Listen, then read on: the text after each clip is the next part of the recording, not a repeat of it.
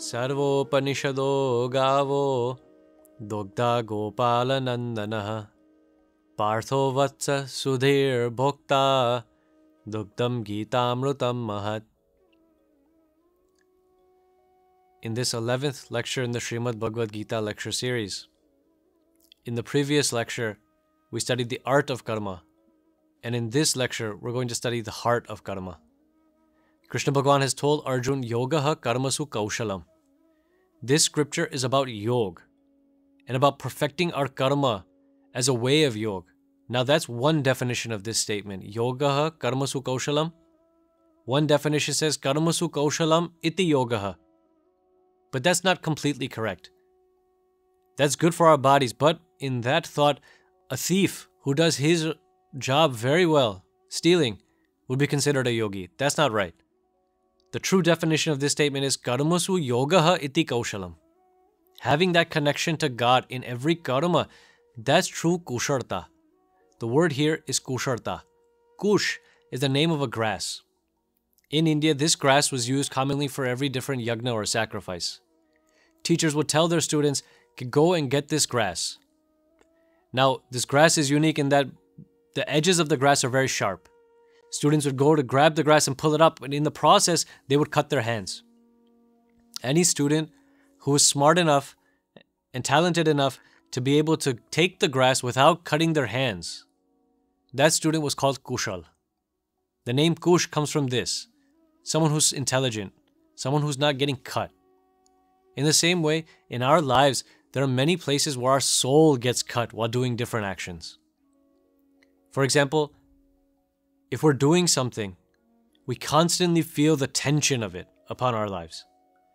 Even if it's something as simple as just picking up our clothes from the dry cleaners, we constantly feel that we need to remind ourselves, we put it in our calendars, and we feel the tension throughout the days. I need to get my clothes from the dry cleaners. I need to get my clothes from the dry cleaners. Something as small as that, and yet it weighs on us. On the opposite side, we have great sages like Pramukh Swami Maharaj. About a year before Delhi Akshardham was completed, in 2004, there were 2,200 people volunteering on site. There was so much work left. And at that time, Swamiji was in Delhi. Another one of the Swamis said to Pramukh Swami that if we gave this entire site to someone for free, they wouldn't know what to do with it. They would have a heart attack. That's how much work is left. And Pramukh Swami said that I don't have even a pebble's weight on my heart. I don't feel any of it because he had Karmayog attained. A second place where our soul can get cut is if we're doing something but we fail. In failure, so many negative emotions and negative reactions occur. For example, Karna. There was an event called the Kala Pradarshan. Before Draupadi married the Pandavas, this was an event where all the people from all over India could come and try to impress Draupadi. And if Draupadi was impressed with someone, then she would wed that person. Karna was a very talented warrior, incredibly handsome. And when he went there, he was confident that he'll win. And perhaps if he didn't win Draupadi, at least he would win the favor of everyone else who was there, also vying for her hand. But as soon as he entered into the battlefield, he was insulted. People started to ridicule him. He didn't have a chance to show any of his skills to anyone, and he felt like such a failure that all of his emotions took over. And at that time, Duryodhan took his side. Duryodhan said, don't worry, I'm here for you, even if everyone else is against you. We'll show them. And with that one statement, all of that failure was converted to this sense of, I want to take revenge against all the Pandavas. I want to see everyone else who ridiculed me in my entire life suffer. That amount of nasty negativity all came from failure. Pramukh Swami Maharaj has also had countless failures in his life. For example, he wanted to build a large stone temple in London. But the first piece of land that he acquired in a nice area, for whatever reason, they weren't able to build a mandir there. They worked very hard at that time. They spent years gathering signatures, fighting a case, but in the end, they were not able to build a mandir. Pramukh Swami Maharaj had no issues. He was able to go to sleep that night. And afterwards, he was still able to happily build another mandir in another area called Neasden. The third place where our soul could perhaps be cut is if we succeed. It's obvious that if we fail, we have problems. But even in success, that we can become so arrogant. Duryodhana's biggest problem was that in success he became arrogant. And that's why he had to suffer throughout his life. There are many different ways. These are just 3 examples of where our soul is cut when we're doing karma.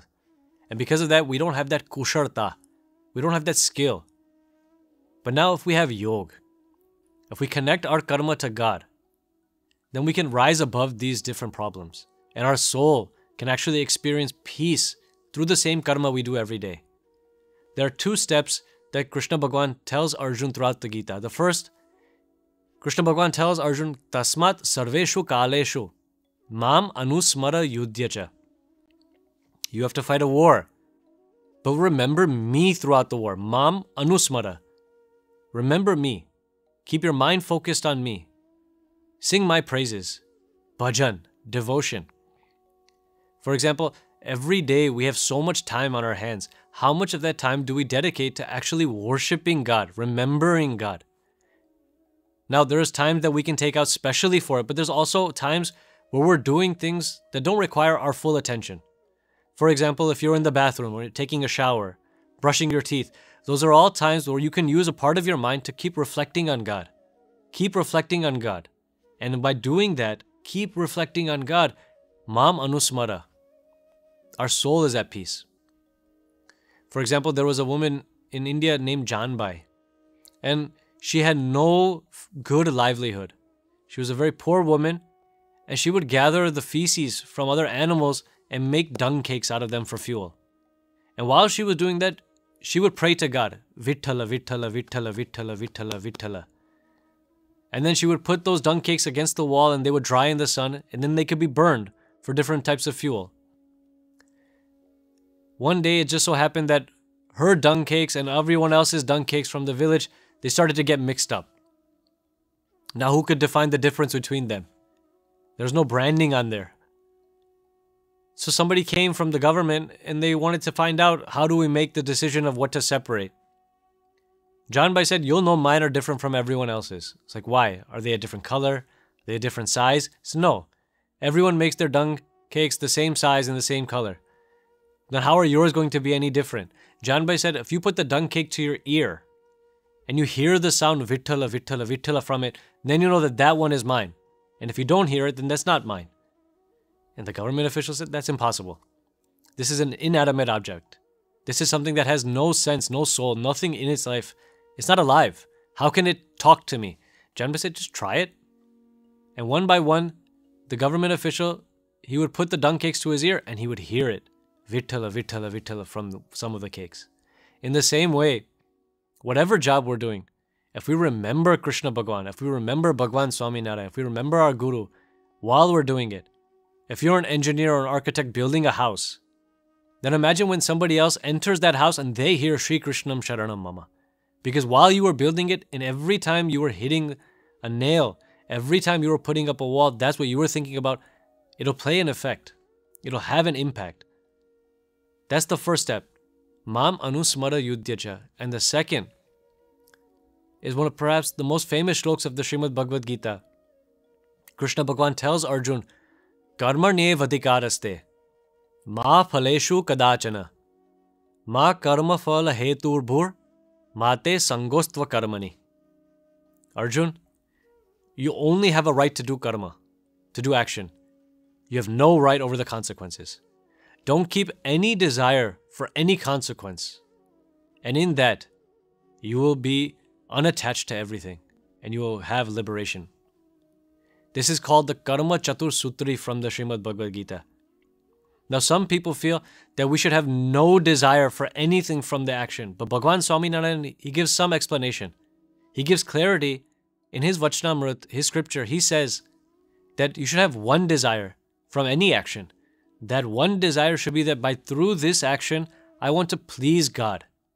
Because if you lack even that action, then the action itself just becomes ignorant and dark. Tamoguni. There has to be some thought. As Guru Mahant Swami Maharaj very aptly explains, he says, you cannot stop your thoughts, but you can change them. Again, you cannot stop your thoughts, but you can change them. It is impossible to have zero thought for something. So why not have the one thought that can provide liberation. The problem we see throughout the world and the problem we see in our own lives is because we lack this one thought. We do actions for some consequence. We want something from the action. We want some fruits in return. And because of that, sometimes we're happy and sometimes we're miserable.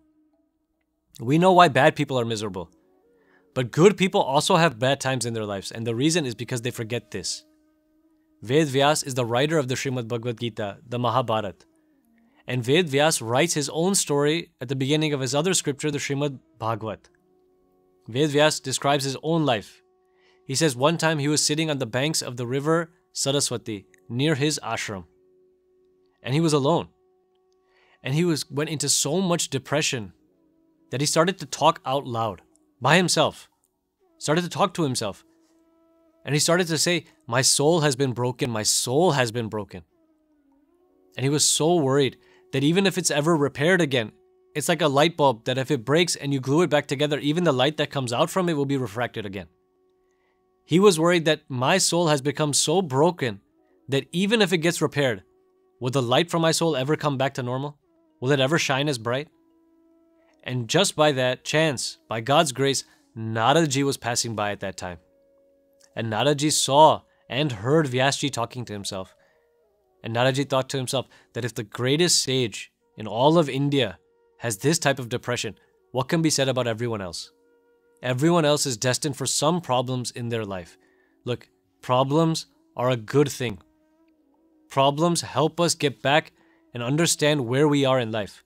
For example, there's an anecdote said by our gurus that once there was a painter who had to paint the outside of a building. And climbing up into the scaffolding, he reached the 100th floor where he had to start painting. But when he got to the top, he realized that his paintbrush was left down there. Now, he didn't want to climb back down because that would be half of his day. So he thought to himself that if I can get the attention of someone down there, then I can send a piece of rope, they can tie my paintbrush, and I can pull it back. So the first thing he did was he reached into his pocket and he took out a quarter. And he threw it on the ground near someone who was passing by. That person bent over, picked up the quarter, looked at the quarter, put it in his pocket, and walked on. Another person came by, the painter took out another coin from his pocket, threw it on the ground. That person bent over, picked up the coin, looked at it, put it in his pocket. The painter thought to himself, if I keep doing this, I'm going to be poor by the end of the day. So then the painter took a little pebble off of the wall. And he timed it in such a way that there was a person walking by and he dropped it right on that person's head. That person looked up, what do you want? Nothing. I just need you to tie my paintbrush to this rope and send it back up here. In the same way, our gurus tell us that as long as God keeps raining down money on us, we're never going to look up towards him. But the moment he throws a pebble on our heads, and whether that's a physical ailment, whether it's a family problem, whether it's a problem at work, that little pebble will make us look up towards God and remember that that should be our main focus. In the same way, Vyasji had a problem in his life. Naradaji saw it, and Naradaji decided to help him. Naradaji stops there and he asks Vyasji. The first question he says, Vyas, how are you? And Vyas says, I don't know. I don't even know what's wrong with me, but I know that I'm not happy. Naradaji says, fine, we can get to the root of the problem. Naradaji asks the first question. He says, have you done anything wrong in your life? Have you sinned? Because if you sin, then that sin will have to take some effect on you. The rules of karma are such that if you do something wrong, something bad will happen to you. Vyasji says, no. I've lived my life according to all the tenets of the scriptures. I've always followed the commands of God and the Guru. I've never sinned in my life. So Naradaji says, okay, fine. So you've never sinned in your life. And despite that, you're miserable? He says, yes, despite that, I'm miserable. Imagine, a person who has never sinned in his life is still miserable. Naradaji says, fine. Naradaji says, if you want to be happy in this life, then you have to offer some service to other people. Have you ever done any sort of seva, any sort of service towards the community? And Vyasji says, of course I have. I've done so much service. I'm the one who organized the Veds so that the people could use those different mantras in their day-to-day lives. I'm the one who's given them so many scriptures. I'm the one who's given all these people so much guidance on how to better their own lives. This is my service to the world. Naraji says, so you perform service and despite that you're miserable? Yes, despite my service, my seva, I'm still miserable. Naraji probes the question even further and he says, have you ever offered devotion to God? If you offer devotion to God, then you should have peace. Bhakti. That's the path towards Shanti. And Vyashi says, of course I've offered my devotion to God. I'm the person who's written the scriptures. For so many different avatars, I've written the Purans. And in every Puran, every scripture about every different avatar, I sing their praises. I've written thousands and thousands of couplets in praise of all the different demigods and gods. Naraji asks Vyasji, have you offered your devotion to the manifest form of God on this earth? And Vyasji says, yes, I've done that. Krishna Bhagwan is the living, breathing, manifest form of God on this earth. And I've offered him my devotion. In the Mahabharata, I've written all the different actions of God, and I've written them with divinity. I've written out the Bhagavad Gita, and I've shown his Vishwaswarup Darshan to the entire world. I've sung God's praises, Krishna Bhagwan's praises. And Naraji says, you've never sinned. You've offered service. You've done your devotion to God, and you've had your devotion at the manifest form of God. And despite that, you're sad? Yes, despite that, I am sad. I am depressed. I am miserable. And asampanna eva abhati. This one word in the Bhagavad has over 60 different critiques on it. 60 different commentaries on what does Vyasji mean when he says that I am asampan. Some people have described it as if, imagine earning money your entire life. And as you prepare for retirement, you look in your bank balance and you see everything is gone. Everything is gone. The ownership to your house, the ownership to your cars, everything is gone in one go. You don't know where it's gone, but you have zero, nothing. And at this age, what will you do now? Another person has given a commentary that imagine your one and only child passes away. It's a thought that we never want to have. God forbid, your one and only child passes away. That hole in your soul is so deep that nothing can fill it. You can't add another ring to your house. You can't buy another car to replace your lost child. That feeling, that hollowness is what it means to be asampan. And that's how hollow Vyasji felt at that time. He tells Narad, I've done everything that I should do. And despite that, I feel hollow inside. I feel empty inside. I feel dead inside. Why? And Naraji tells him that you did everything, but you did it the wrong way. You did it for some other reason. You did it for the public. You did it to help other people. Or you thought it was good, but you did it to help yourself. Even that is sattvic. Doing it to help yourself. Doing it to feel good about yourself. Even that is just another karma. But none of those things will give you peace. If you want peace, then you have to worship the manifest form of God. Sing his praises. Do everything that you do just as you have always done it, but do it with only one motivation. Do it solely to please God. No other intention. Our motivation is what matters the most in Karmayog. Why we do what we do, not what we do. And then Naraji tells him everything you've done until today. Every single scripture you've written until today. Every single person you've helped until today. All of that is equal to a cemetery. It's just dead. It's a graveyard. Now, I want you to take up the same pen and use the same paper that you've done and used for your whole life. Sit in your same ashram with the same disciples and write something, but with only one intention. Write it to please God. Want nothing in return from it. Do it just to please God. And then you'll be at peace. And at that point, Vyasji goes back to his same ashram, living amongst the same disciples, using the same pen and paper that he's always used. He doesn't have to change anything in his life. All he does is just change his thought inside, change his mind, and all of a sudden, he's at peace. And that is when he writes the Shrimad Bhagavad scripture that we read today. That scripture gives Vyasji peace because that scripture was written with zero other motivation. In our life, Karmayog teaches us that even if you're living in the mandir and doing arti of God 5 times a day, you can still have problems if you're doing it the wrong way, with the wrong motivation. But you could be 1,000 miles away from God, working as an engineer, as a doctor, as a dentist, flying a plane, doing whatever it is you're doing. But if you're doing it with the right motivation, you will be 100% connected with God and in samadhi and at peace. The same key that locks the door is the same key that opens it. All you have to do is just twist the wrist. In the same way, the same karma that gives us bandhan, that attaches us to the world, is the same karma that can liberate us from the world. All we have to do is just change our motivation. It's not how much weight you carry that breaks your back, it's how you carry it. It's not how much karma you do that kills you, it's how you do it. If you travel in India in a rickshaw, you're going 20 kilometers an hour, and at the end of 30-minute drive, your entire body is just broken. And if you go on a plane, you're going at 500 kilometers an hour, and you can sleep.